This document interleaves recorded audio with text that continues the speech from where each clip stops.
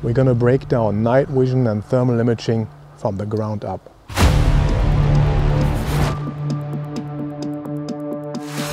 The story of night vision is kind of full of misconceptions. Maybe it starts with folks lumping night vision and thermal imaging together and then tossing around confusing terms like lens diameter, focal length, things that often get mixed up.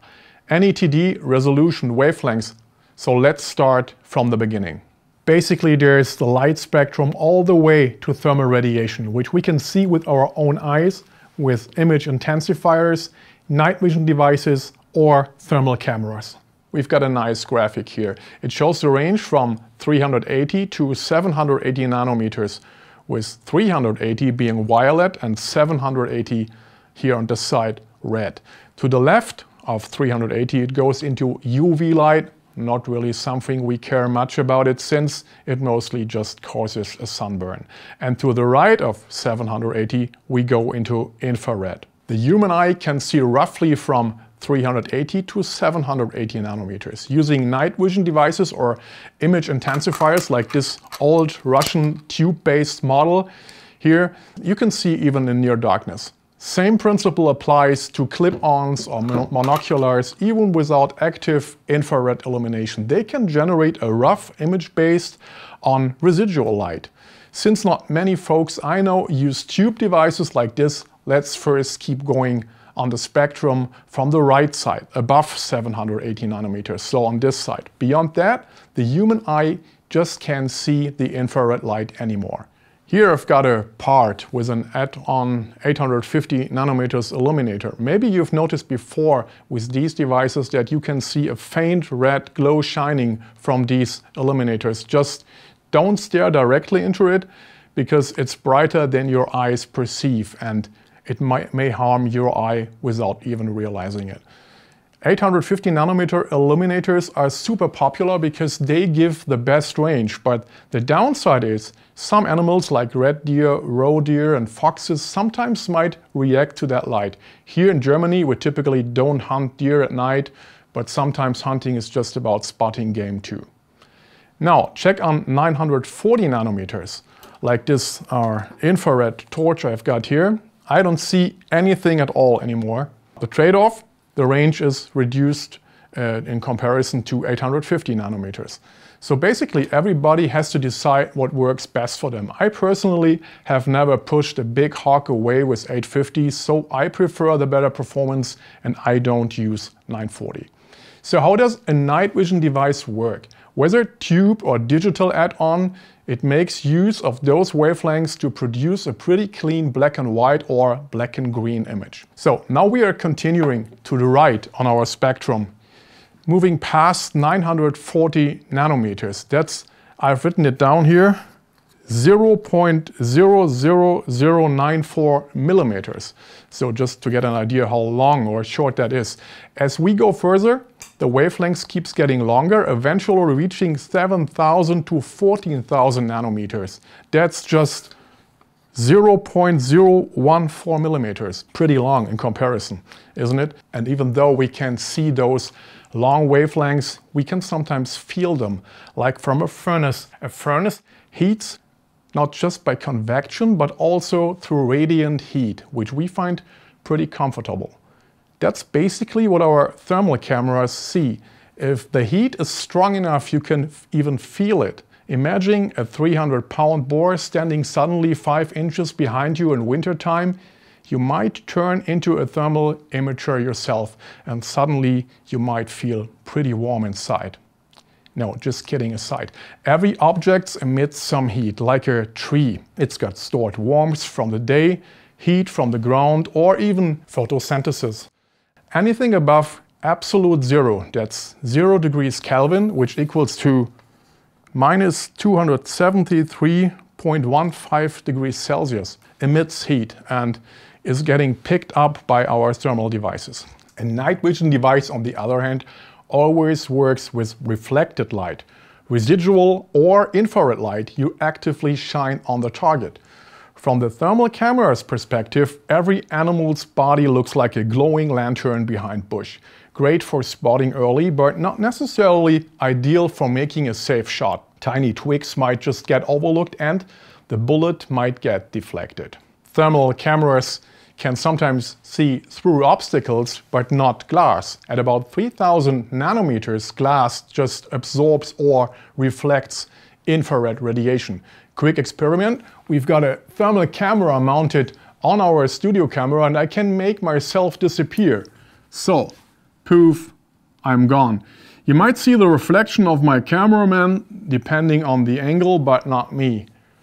Ever tried to look through a closed window with a thermal camera? Just doesn't work. So how does the thermal radiation actually reach the sensor if it does not pass glass? Simple. The lens of a thermal camera isn't made of glass, it's usually made of germanium. That's a semiconductor, kind of like a special kind of glass substitute. It lets the infrared spectrum pass through so the camera can form a real image of heat radiation in front of it, just like a normal camera does with visible light. Now, because the sensor is always getting heat signals from all directions, like from the housing of your warm hand touching it, it needs to constantly recalibrate it to find kind of a baseline. That's what you hear as the clicking sound sometimes. Basically, right behind the germanium lens, a mechanical shutter briefly closes and each pixel gets reset to 0. When that happens, the image freezes for a split of a second. If you look closely, you will notice the image clears up again right afterwards. If you are worried that the clicking might scare off game, I have actually never seen that happen, but most thermal cameras, almost all of them, let you switch to manual calibration. You can start the process yourself, and some models even let you manually cover the lens so the click doesn't happen at all. For handheld devices, the electronics generate the image on an LCD viewfinder. For clip-ons, the display is just a little bit bigger and aligned to your scope in front of the lens. So your scope's basically looking at the display instead of looking directly at the target. Unlike normal cameras that show color or brightness differences, thermal imaging only shows temperature differences. And here's where that first key spec comes in, NETD in millikelvin. That stands for noise equivalent temperature difference. Basically, it's the smallest temperature difference the camera can detect without being cancelled out by its own system noise. To keep it simple, if I can see the texture of a tree bark or the fur coat of an animal, I'm only seeing the temperature differences that cause those textures. The smaller the NETD number, the more detail I can see, because the camera can pick up even tiny temperature variations. In hunting, typical NETD values range from around 50 to 25 millikelvin. Anything lower usually requires active cooled sensors. My personal take, I don't put too much stock in those NETD specs. They are just numbers on paper. Often you don't see those super tiny differences in real life, so I don't chase the absolute best. Now, an important point, understanding what a thermal camera can do revolves around temperature difference. Basically, we only see differences when they exist, much more depending on environment's temperature than on the NETD. Like a stone in the woods in winter, it transfers the heat from the ground and sticks out from the surrounding snow or leaves because it's warmer. Same with a rotting log or a decayed tree. They give off heat which can be detected from a distance, sometimes tricking you into thinking you are seeing a wildlife target. Using thermal cameras just to find your path in the woods, that's more difficult in summer. For example, a path in winter usually is warmer than the surroundings, but in summer the same path could be cooler because the leaves around it keep the warmth of the day longer. After long rain, the heat contrasts even out, making it harder to spot your surrounding. That's why we are having settings on the menu like sun and rain. Those adjust the contrast and sharpen the image. Out here during the day, you really get those sharper contrasts. Here I am walking around in our hunting ground. It's a nice 77 degree Fahrenheit and I'm using the fusion mode I recently discovered for day use. What's interesting is that every bit of sunlight filtering through the trees really pops where it hits, giving you these strong highlights.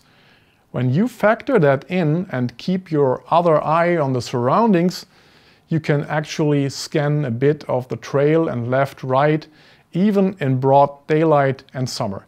And of course, the cooler it is, the better this works, since you get a stronger temperature difference. To summarize it, a better name for a thermal camera would probably be thermal difference visualizer. Resolution is more important than NETD, and in many cases, that's a number of pixels the camera has to form an image, basically the same like in any digital camera. The most common resolutions now are around 384, like this one, by 288 and 640 by 512 pixels. Decent results usually start around 256 by 192. The best available resolution today is about 1280 by 1024 pixels. That's roughly HD, but in 4:3 ratio instead of 16:9. Sometimes you'll see a figure called pixel pitch in micrometers. Not super critical for most users.